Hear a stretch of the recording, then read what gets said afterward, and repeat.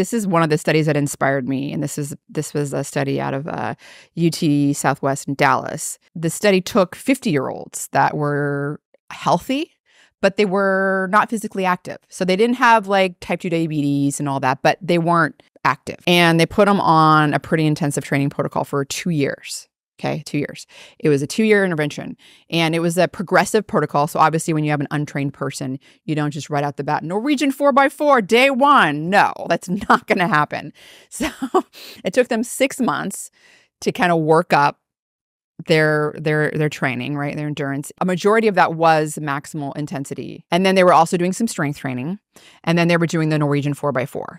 So there was kind of a nice sort of balanced. And then the control group was doing the type of body weight training, but it wasn't high intensity. So after that 2 years of, doing this pretty vigorous intensity exercise protocol, the 50-year-olds, they reversed their cardiac structure aging by 20 years.